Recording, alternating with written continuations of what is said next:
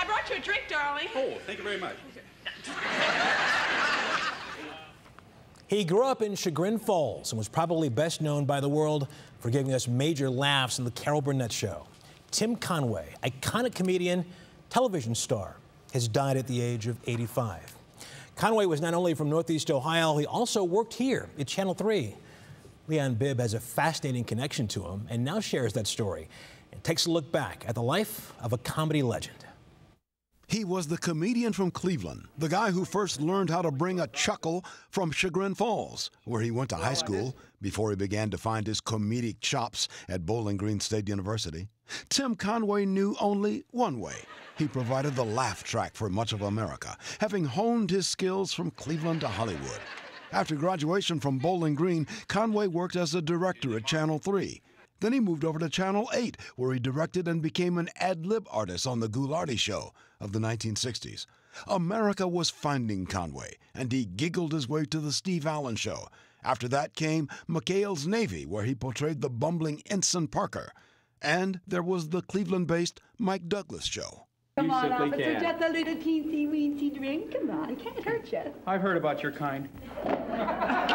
But he skyrocketed further once Carol Burnett tapped him for her show, where Conway was both a writer and an actor.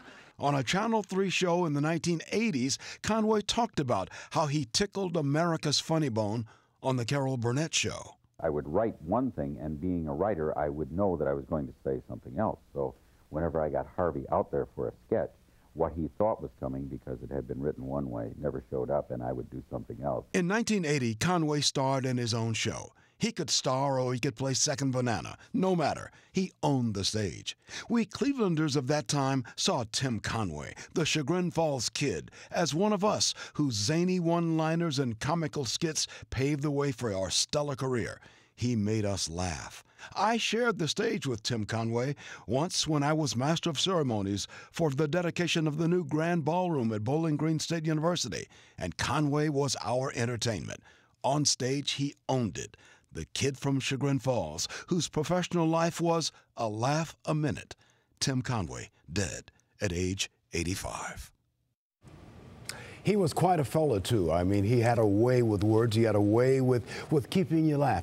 As I said, a laugh a minute. When we worked together at Bowling Green State University just a few years ago, I was Master of Ceremonies, and Tim Conway was the entertainer. And I said, thank you for coming, for this, donating your time to Bowling Green. He says, free? Free? What do you mean, free? I thought I was getting paid.